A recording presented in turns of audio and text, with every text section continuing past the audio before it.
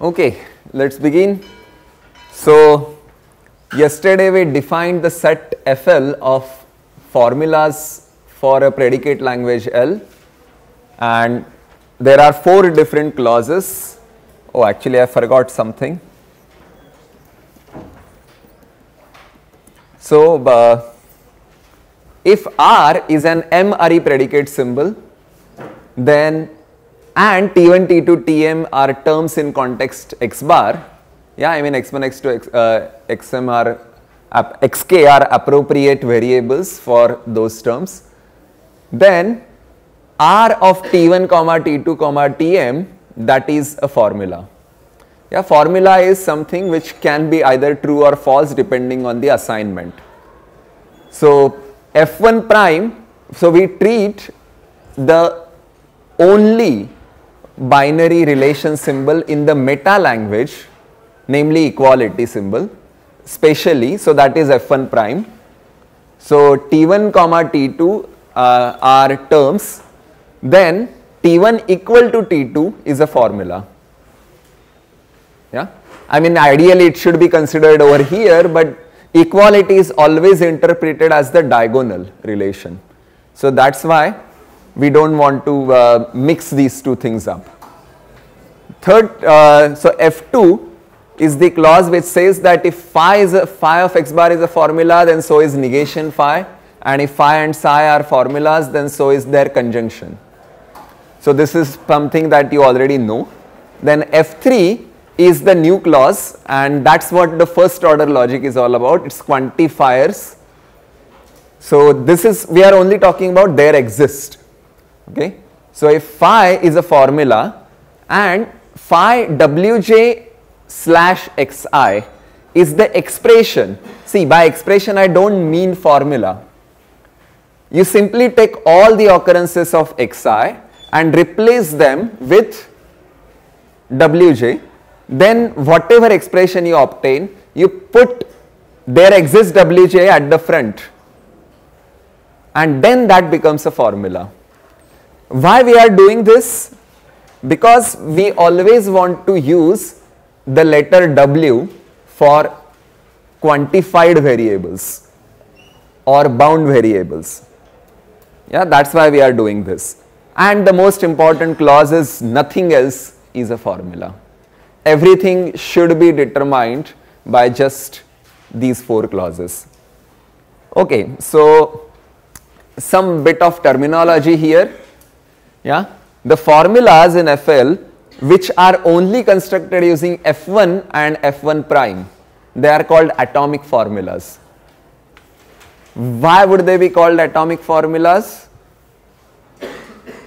Because they are not generated by using smaller subformulas. Yeah, they are unbreakable.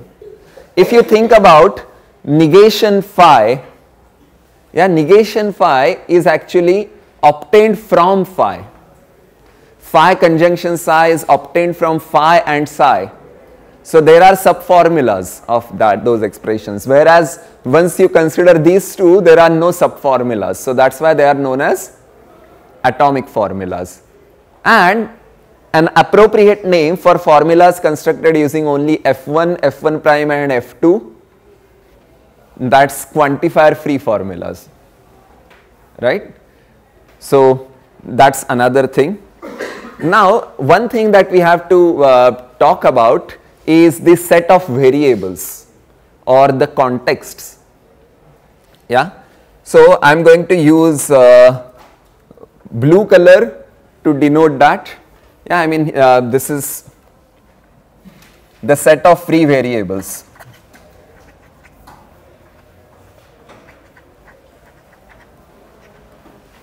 Okay, so if T1, T2, Tm are terms in context x bar, then what are the free variables in R, T1, T2, Tm?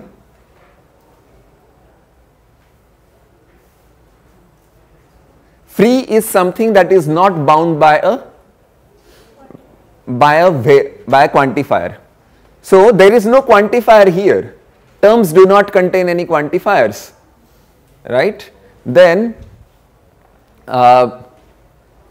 So let me write this. So the set of free variables in R T1 T2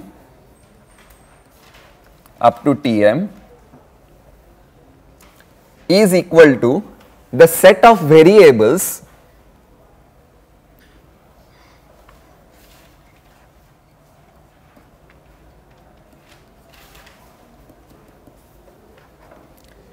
in one of the terms.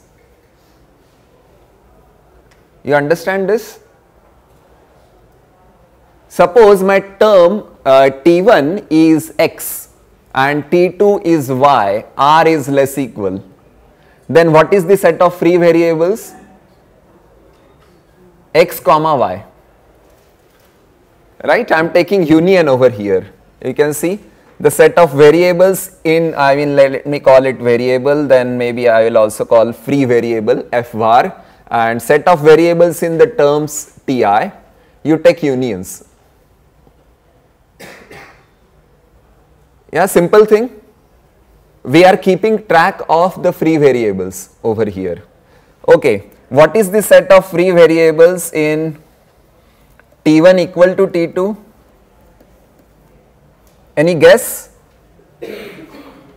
The set of variables in T1 union set of variables in T2. Nothing different. Then the set of free variables in negation phi x bar is equal to the set of free variables in phi. We are not going to change anything. Then for conjunction, I am going to write it over here, free variables in phi conjunction psi, that is the set of free variables in phi union set of free variables in psi. So free variables are the variables which actually occur in those formulas. Okay? And finally, now this is the most important thing. So far we are only taking union, so it's boring. We have to cut down the number of free variables at some point, and this is the place where we do it. So the set of free variables in there exists Wj, phi Wj replacing xi is the set of free variables in phi and remove from there xi. So xi, if it occurs, then we remove it. If it doesn't occur, then we keep it as it is. But set subtraction is that. Yeah, A minus B is the collection of all those elements in A which do not occur in B. Right? So therefore, what we are doing here is we are simply removing xi from the set of free variables of phi, because xi was replaced by wj, and wj is attached to a quantifier. So therefore it became a quantified variable or a bound variable. So therefore it is no longer a free variable. You understand this? Let us do some exercises. Without that, you won't understand what I am saying. So give me some simple example of an atomic formula. Let me say in L set. Give me an atomic formula in L set. X equal to y. Right, x equal to y. This is an atomic formula. What else can you say in L set?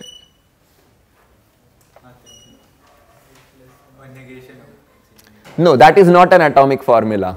Negation is not an atomic formula. So x equal to y is the most general form, or x equal to x or x equal to x are atomic. Give me some quantifier free things. Right, negation of x equal to y, conjunction z equal to y. Now this is a quantifier free formula.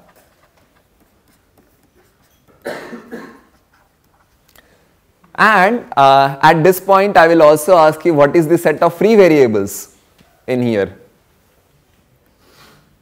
So free variables in each case, x equal to y, what is the set of free variables? Just x? X comma y.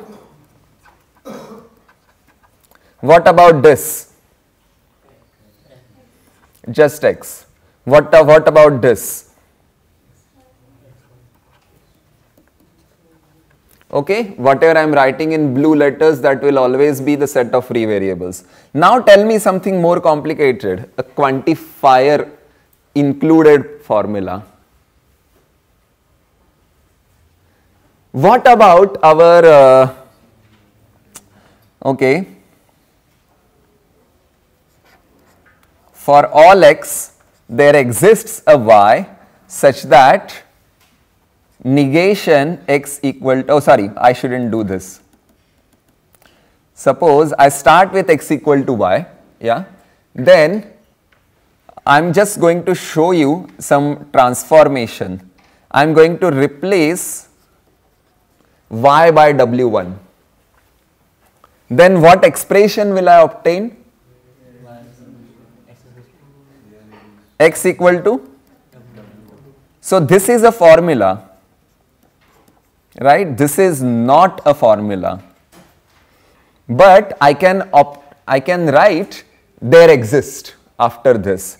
So now I am just going to apply this and going to say there exists a w1 such that x is equal to w1. This one is a formula. Okay. Now tell me what is the set of free variables in x equal to y?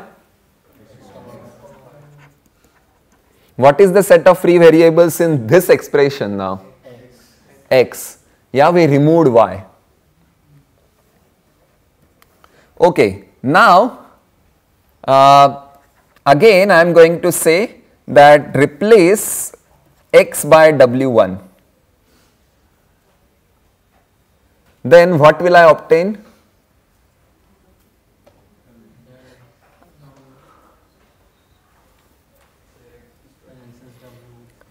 There exists w1 such that w2 equal to w1. This is not a formula. And finally I apply there exists w2. So what will I obtain? There exists w2, there exists w1 such that w2 is equal to w1. This makes sense? What is the set of free variables for this last formula? Empty. Okay. Now here comes an important definition. Say that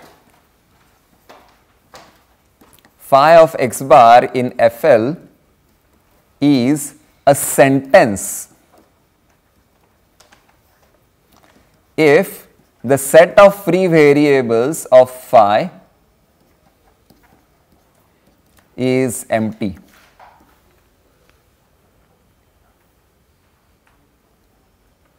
Denote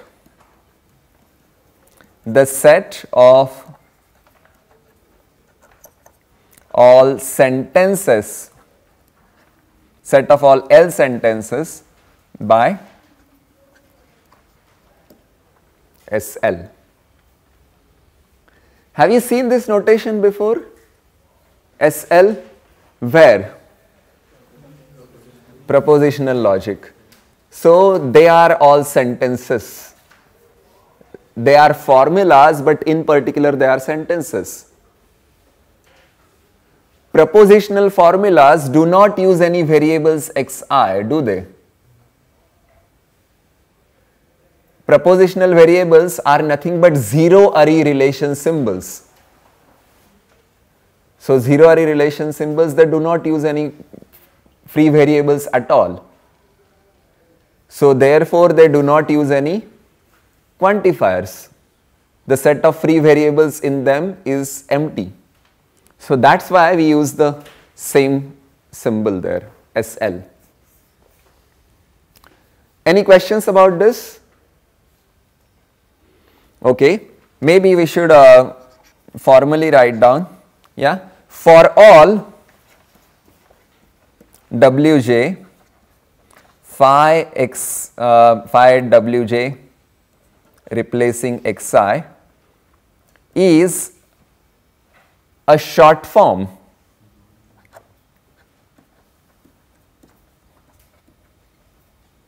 for negation there exists Wj, negation phi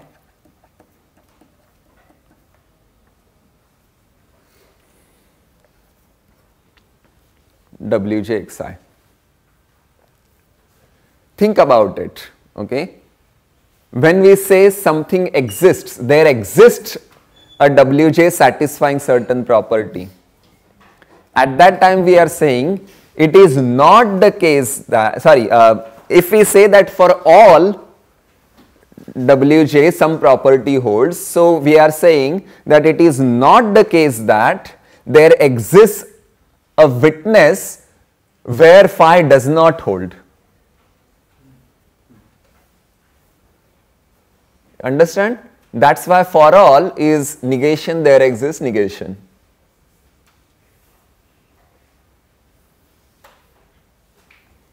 Okay? Hopefully everybody got this. Yeah? Huh? Yes, I am saying for all Wj phi holds. What is the meaning? That it is not the case that there is a witness as in there exists a Wj for which phi does not hold. Right? So that's why we are writing for all as a replacement for negation, there exists negation. But please do not write negation, there exists negation. After there exists, there should be a bound variable. Yeah? Okay. Now, suppose my formula is, let us go to some other example. Let us say orders. Now, can you tell me the definition that there is no upper bound, there is no maximal element. How can you say that? There is no maximal element in a poset.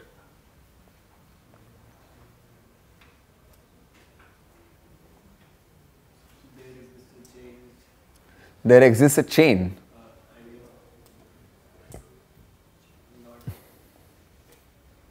What is a maximal element? For every x greater than or equals to y, x not is equals to y doesn't hold. For every x greater than equal to y, X is equals to y doesn't. x is equal to y doesn't hold. For all x.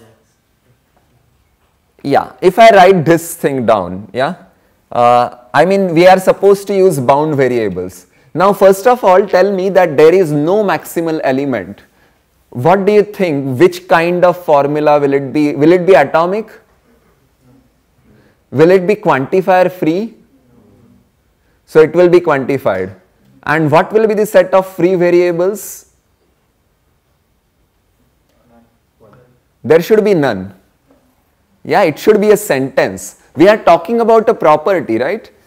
If you talk about this property, then it is like directly either true or false in a given poset. Correct?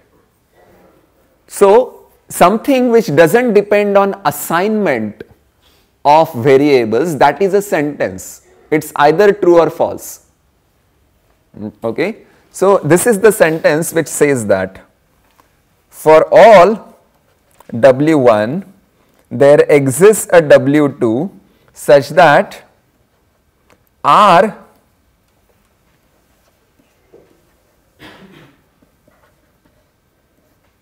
W1 W2. Now this one expresses that. Can you see that? I mean, what should be R here? Less than. less than. Yeah, for all W1 there exists a W2 such that RW1 W2 that is less than. Yeah. So this is a sentence. Yeah, when R is interpreted as a strict partial order,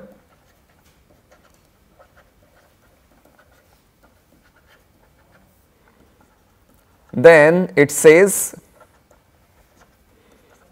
there is no maximal element.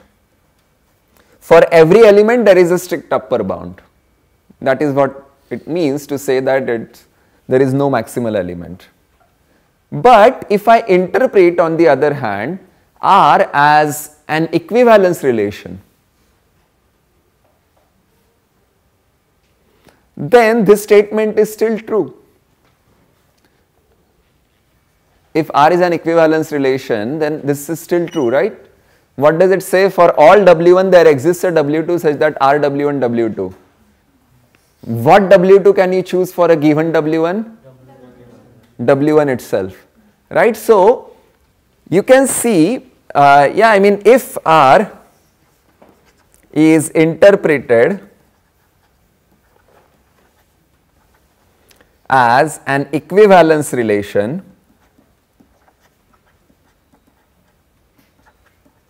then this sentence is true.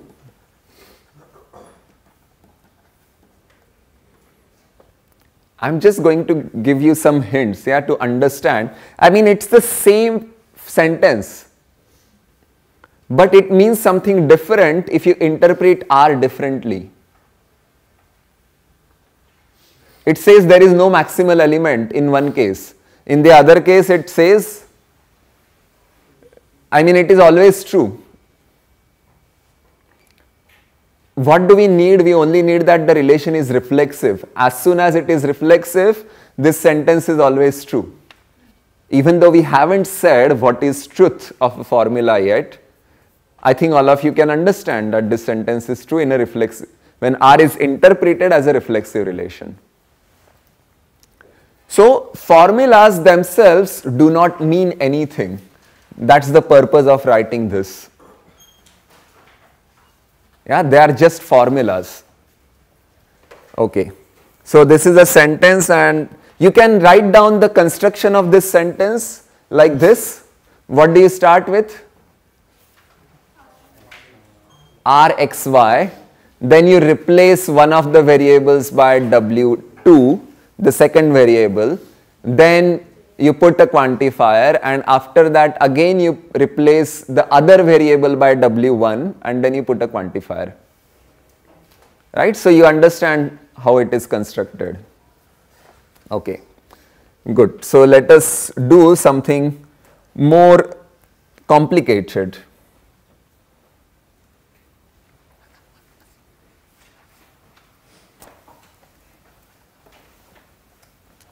So in L ring, I think we should do the example that we talked about. So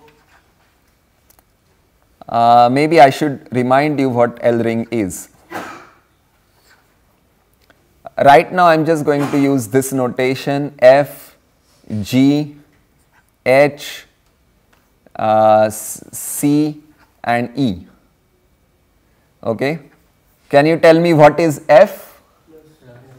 Plus, so it is binary. G is multiplication, it is binary. H is subtraction, so that is unary. C and E are constant symbols, so that's zeroary. Okay. Now let us write down this. So is X a term? Yes. Is Y a term? Then is G of X, maybe I should say G of XX is a term? Similarly, g of y is a term, and then f of that is also a term. Then h of c is a term, and f of that is also a term, and this is a term, and 0 and e is a term, and equal to is a formula. Okay. What does it represent? Right. Not circle. It is simply the equation for circle. It doesn't mean circle. Circle is when you interpret this formula. Right now it just describes the polynomial equation for circle. Yeah, I mean our normal language we would write x square plus y square minus 1 is equal to 0.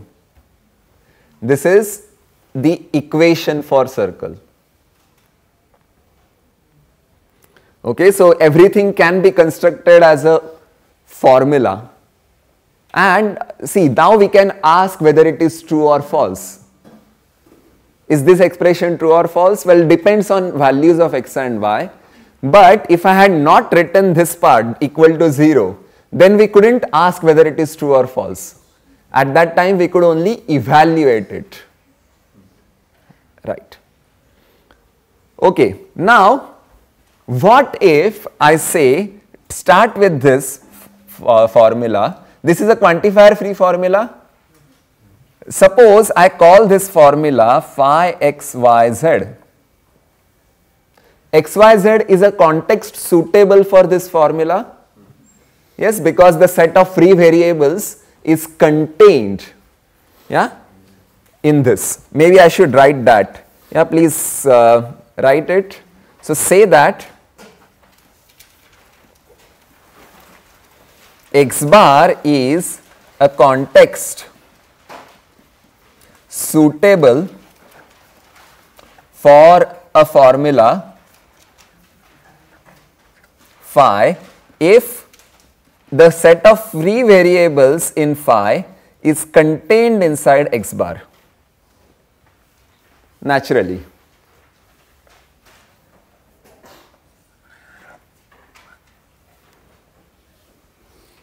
We don't care about the bound variables, yeah? So x bar should never include wj's. Okay, let's go here. So now I am going to say replace by w1 the variable z. What do I obtain? Same thing. And then apply there exists a w1.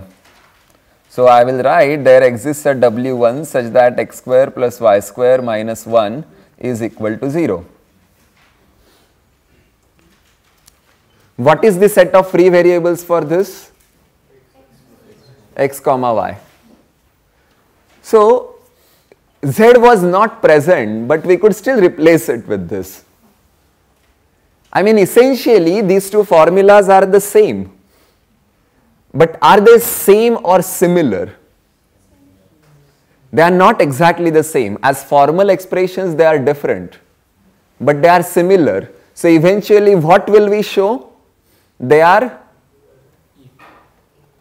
logically equivalent. Correct? If that particular variable doesn't occur and then we are replacing it with a bound variable, then what's the problem? Yeah, I mean the only thing is that here I cannot write z, I can only write phi xy. But this phi xyz and that phi xy, they are equivalent, not necessarily equal. I haven't yet defined logical equivalence, but I am showing you that you can bound any variable which may or may not occur in that formula. We have to allow this. Yeah, just for formality we have to allow these things. Okay, good. Now perhaps Can you tell me in an appropriate language a sentence which says that in natural numbers, after every even number there is an odd number?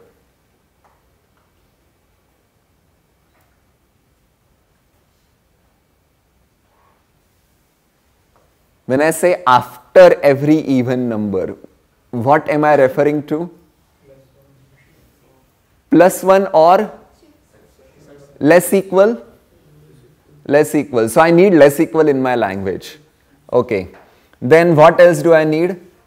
I want to express that something is odd or something is even. How do I express that? There exists some natural number. There exists a natural number such that X can represent as 2 into 10 plus 1 or 0. 2 into something. Is 2 part of any language? So let's fix the language. Okay. So this is an example. Now here I am trying to explain to you how you can write down ordinary mathematical statements as formulas. So we want to express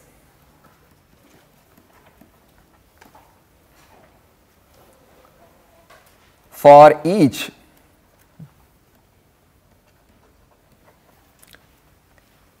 odd natural number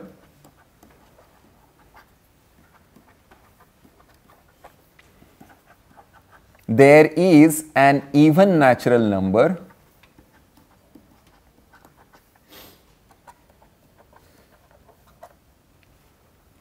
greater than it. Okay, so we have to do lot of things, but perhaps we can break this statement down a bit.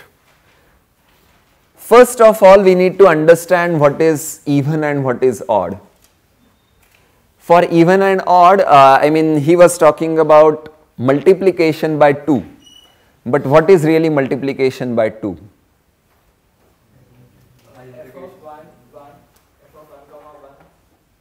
F of y. Yes, so basically, yeah, you are on the correct track. You are only using addition to describe multiplication, right? Some number is even if it can be obtained by adding one number to itself, right? That's even. So we have to express that. So we need something to say addition, to describe addition, right? And what else do we need in our language? We need less equal, greater than it, yeah? So we need less equal, and what else do we need?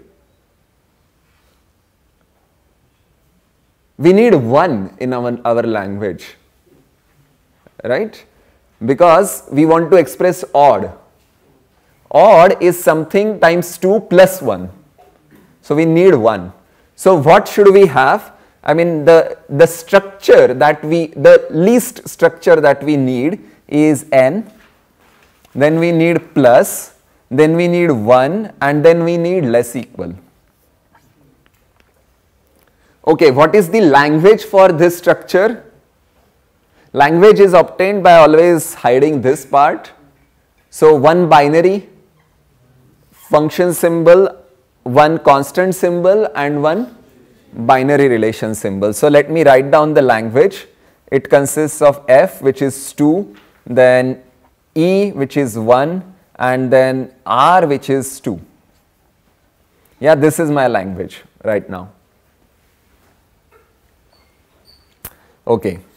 Now let us break this particular statement down. It says that if a number is odd, then there is something which is greater than it such that the number is even. So perhaps if I have a formula which says that phi odd and it is true at a particular natural number, then there is a something such that W is even,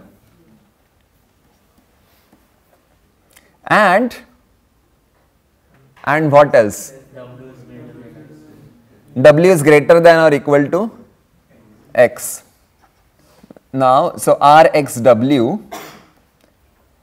and perhaps you should say something more, because R is interpreted as less equal. So what do we need to say? And X is not equal to. Yes, very good. So I should put a parenthesis around here and then say negation X equal to W. So what does this particular statement represent? So please pay attention to the brackets, yeah, how I am bracketing it. So it says that if X is odd, then there exists a W which is even and which is bigger than it. But the statement asks for each odd natural number, for each. So we should replace X by another bound variable. So maybe I should use W2. Yeah, so for all W2, now I will put a parenthesis.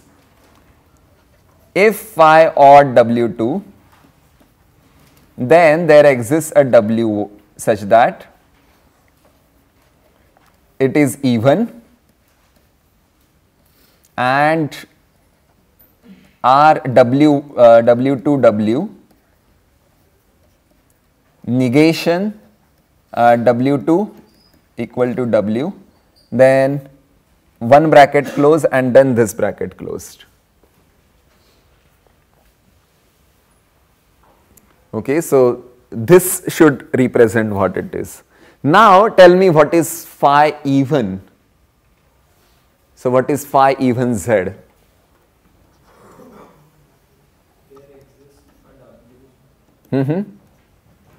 Let's use W3 now.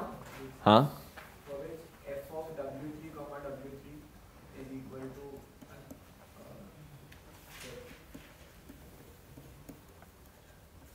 to Very good. F of W3 comma W3 is equal to Z. Yeah, easy enough. Now, as you can see, I have already used W and W2. I needed a new variable, and that's why we started with a countable set of variables. I needed a new symbol, so it was available for me. Okay, what is phi odd?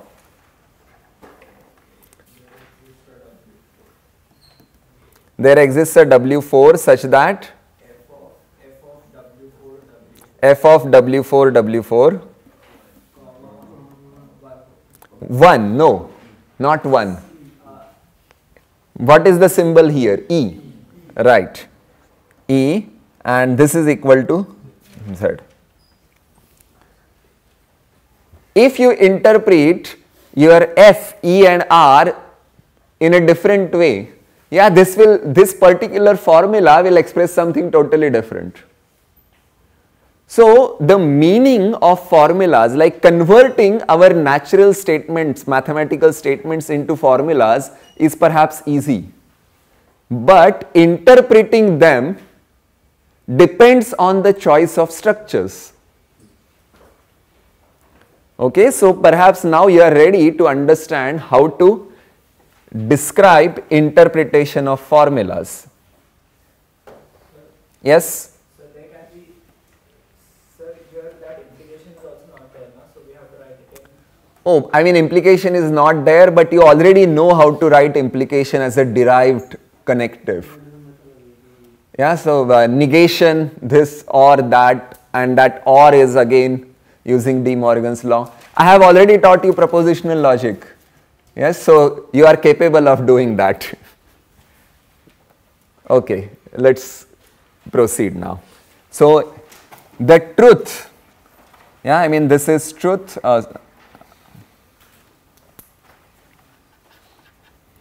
Truth of a formula in FL. Okay, I want to understand the truth, but I should be given the data. Yeah, I mean just now we saw that we need help of a structure to understand something. So suppose F suppose phi x bar is a formula for L and M is an L structure.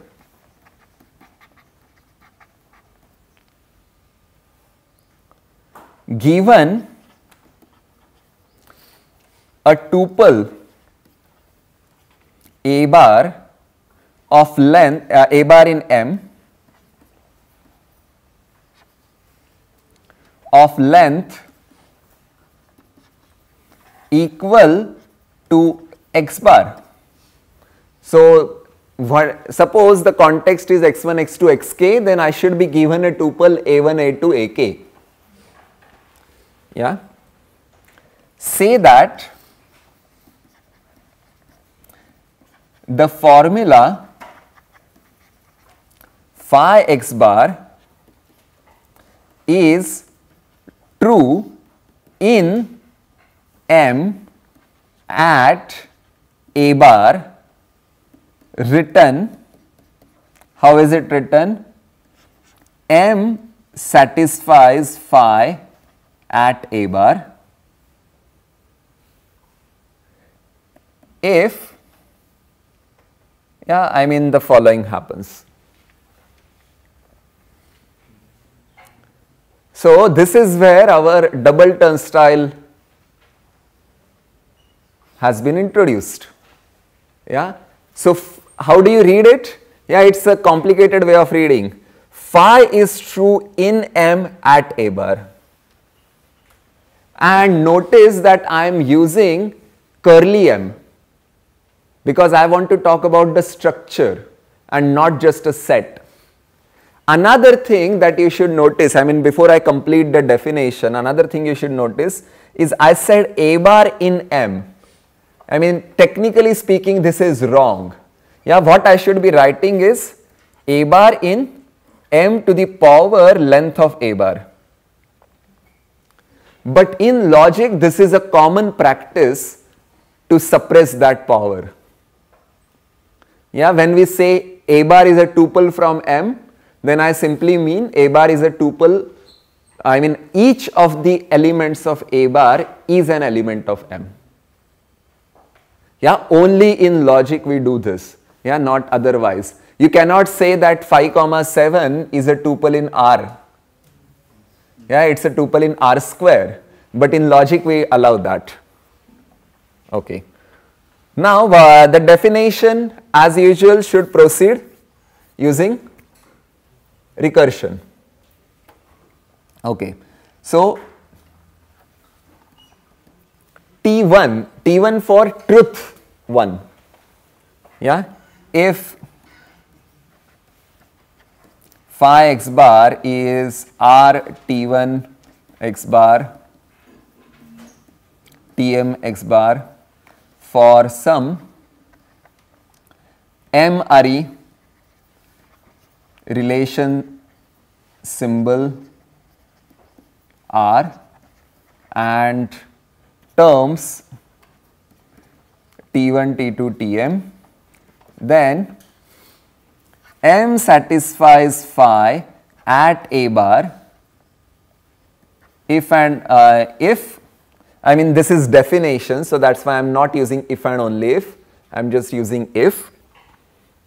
The tuple now, okay, so T1 is a term, we know how to interpret T1 at in M, how to evaluate it, it is a function and we are evaluating that function at A bar, then T2 at A bar dot dot dot Tm at A bar. Now this is all of them, yeah, T1, T2, Tm, when you evaluate at A bar, you will get a single element in M. So far we have an M tuple of elements of M, and this M tuple should belong to the interpretation of the relation symbol R in M. So whenever we think about less equal, yeah, when do we say less equal xy is true in natural numbers at 5 comma 6. When do we say that? Less equal xy. So x is interpreted at 5 comma 6 as 5. Y is interpreted as 6. So 5 comma 6 belongs to the relation less equal. What is the relation less equal on natural numbers? It's the collection of all pairs where A is less equal B. So we are writing simply that. Yeah, it belongs to the relation. Okay. If phi x bar is T1 x bar equal to T2 x bar, then M satisfies phi at A bar if T1 M A bar is equal to T2 M A bar.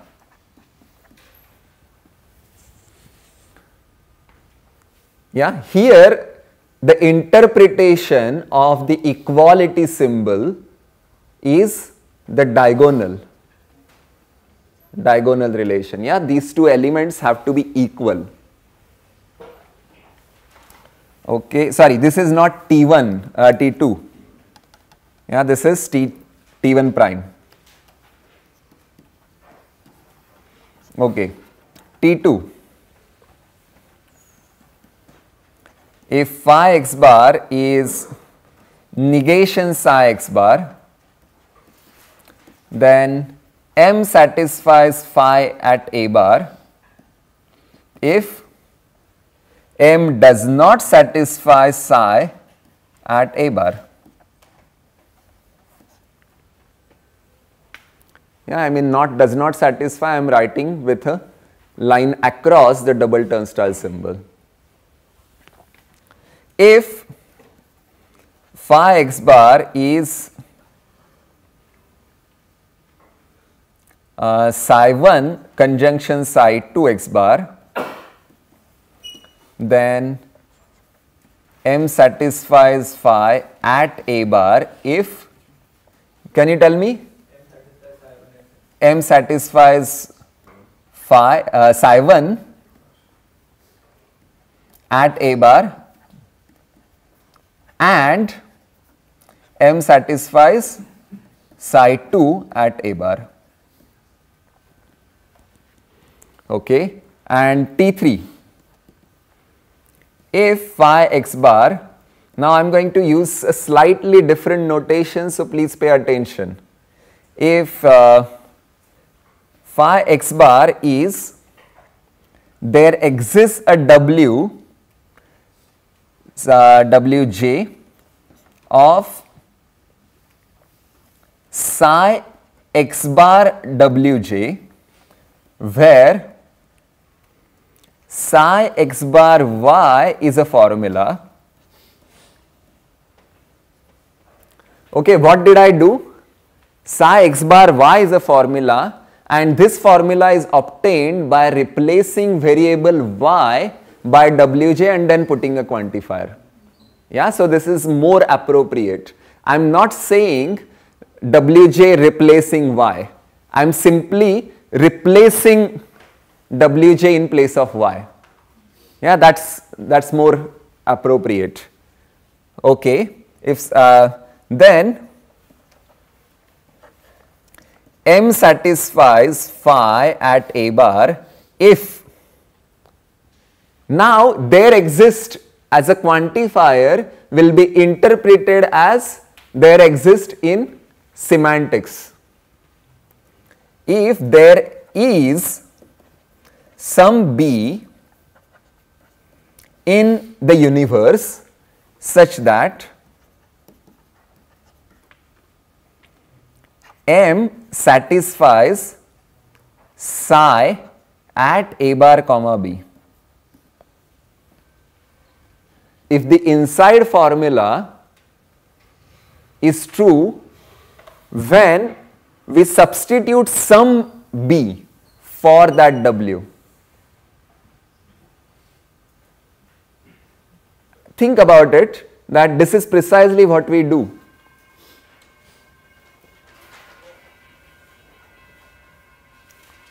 I should do one example, yeah, before we leave. Yeah, perhaps let us say the same example that we were trying to do here, n plus 1 less equal. Yeah, and I will only talk about phi even z. So n plus 1 less equal, yeah, this is my thing, and then satisfies phi even at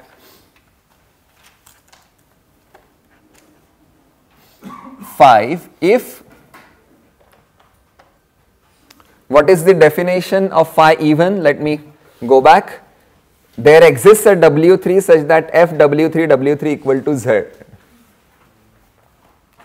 Yeah, I mean n plus 1 less equal satisfies. There exists a W3 such that f W3 equal to z at 5. Okay, there is an existential quantifier over here. So when will this happen? If and only if there is some b, let us use the letter b, in natural numbers such that what will happen? The remaining thing is true. So f W3 now I am going to say f b comma b is equal to now z interpreted in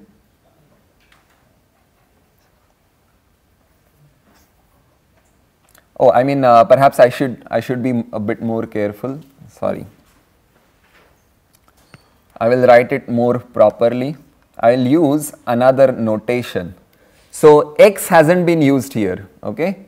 So I will use f x comma x is equal to z.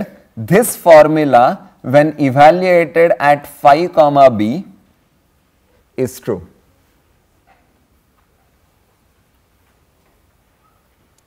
If and only if what will happen?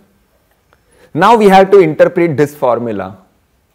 Yeah, this is a formula of constructed using what? Which clause? F1 dash. It is equality of two terms. So it is F1 dash. If and only if I will continue writing there is some b in the universe such that n plus 1 less equal satisfies. Now how do we interpret this? Something equal to something, let me show you. T1 dash was if their interpretations are same.